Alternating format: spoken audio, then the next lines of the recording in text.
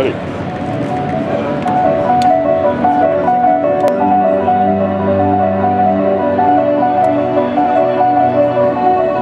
From a super quick yet affordable car to 3 super quick supercars, all of which took that 90s obsession with speed to the next level and pushed through the 200-mile-an-hour barrier. We have the 1992 Jaguar XJ220, the 1992 Bugatti EB110, and the Lamborghini Diablo SV on parade for you now.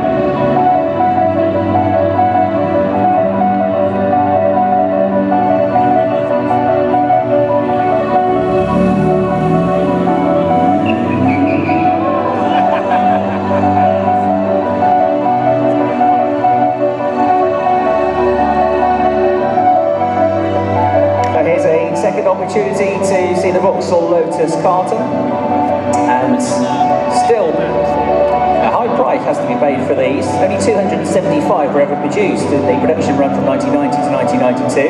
A high mileage example will still set you back 20 grand, and a well-maintained low mileage model can exceed £40,000. Although you might not necessarily associate Vauxhall with speed, they had some 70 years earlier had the first 100-mile-an-hour production car with the Brits Vauxhall 1398.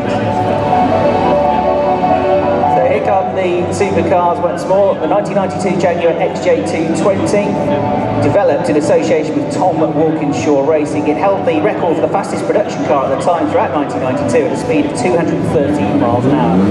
The Bugatti EB110 supercar that remains relatively unknown to this day, only 139 of those were ever produced. It could exceed 200 miles